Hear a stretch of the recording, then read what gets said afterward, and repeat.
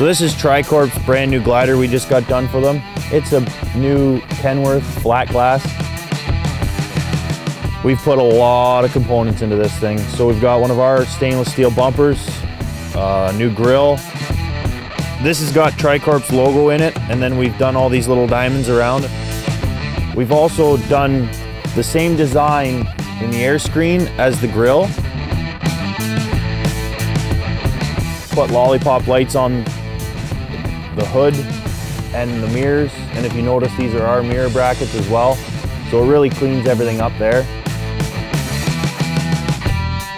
Tucked in tight, 3 cab lights, and then on the back side, 2-inch rounds up the back.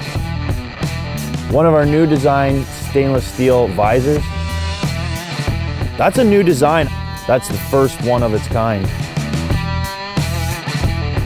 3/4-inch rounds, amber in color on the top of the visor, top lip of the visor too. So we went ahead and painted the cab panels and the bunk panels, and what we've done is we've actually knocked all of the original mounting hardware off of the cab. So there's, like, if you know Kenworth, they always have the screws that go through the front face. So what we've done is we've put a bracket on here and then mounted them up through the body. So it's a very flush, very clean look. We've got red 3/4 round lights facing down on the cab and bunk panels to shine down at night. Gives it a pretty cool effect. Toolbox and battery box steps and lids, stainless steel, and then our 12-gauge step plates as well.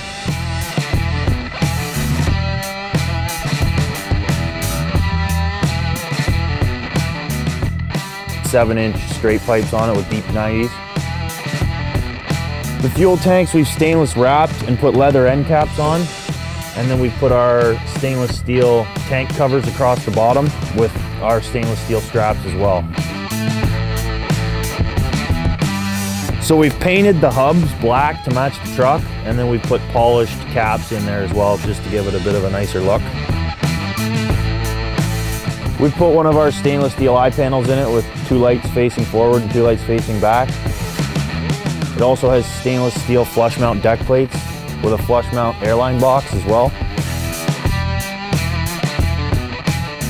Again, we've gone with 4 painted hoop fenders, blind mount brackets that we've designed.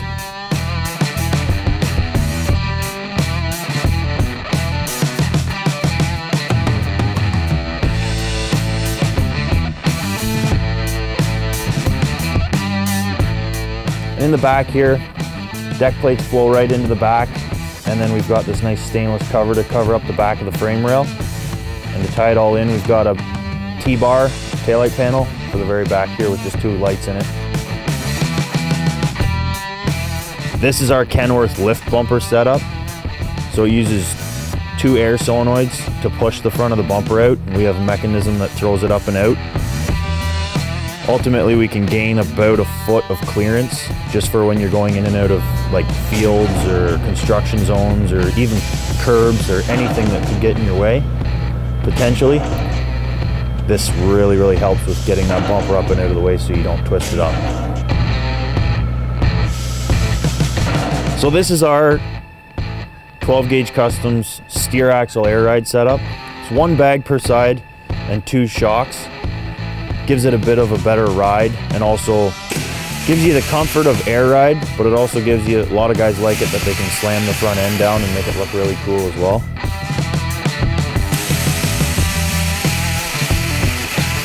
It's got a 6NZ C-15 in it with an 18-speed Eaton behind it. It's remanned right from Caterpillar, and they put all exterior brand new components in it. ECM's brand new, full warranty on it. That's how we've been buying them.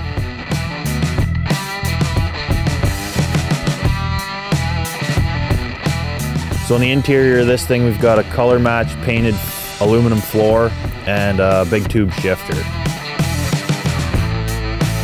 I like it that it's a flat glass. You don't see too many flat glasses anymore. Not too many people know you can still get them, but it's a brand new flat glass Kenworth. It's pretty dang cool.